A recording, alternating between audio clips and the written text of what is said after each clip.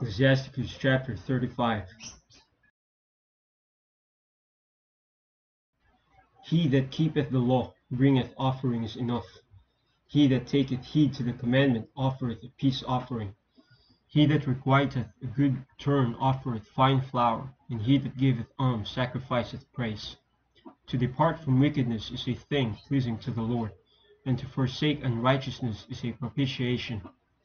Thou shalt not appear empty before the Lord, for all these things are to be done because of the commandment. The offering of the righteous maketh the altar fat, and the sweet savour thereof is before the Most High. The sacrifice of a just man is acceptable, and the memorial thereof shall never be forgotten. Give the Lord his honour with a good eye, and diminish not the firstfruits of thine hands.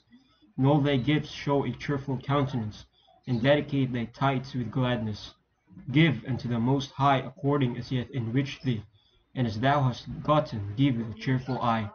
For the Lord recompenseth, and will give thee 7 times as much. Do not think to corrupt with gifts, for such he will not receive. And trust not to unrighteous sacrifices, for the Lord is judge, and with him is no respect of persons. He will not accept any person against a poor man, but will hear the prayer of the oppressed. He will not despise the supplication of the fatherless, nor the widow when she poureth out her complaint.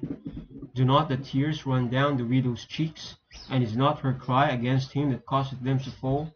He that serveth the Lord shall be accepted with favour, and his prayer shall reach unto the clouds. The prayer of the humble pierceth the clouds. Until it come nigh, he will not be comforted, and will not depart, till the Most High shall behold to judge righteously, and execute judgment. For the Lord will not be slack, neither will the mighty be patient toward them, till he have smitten in sunder the loins of the unmerciful, and repaid vengeance to the heathen, till he have taken away the multitude of the proud, and broken the sceptre of the unrighteous, till he have rendered to every man according to his deeds, and to the works of men according to their devices, till he have judged the cause of his people, and made them to rejoice in his mercy.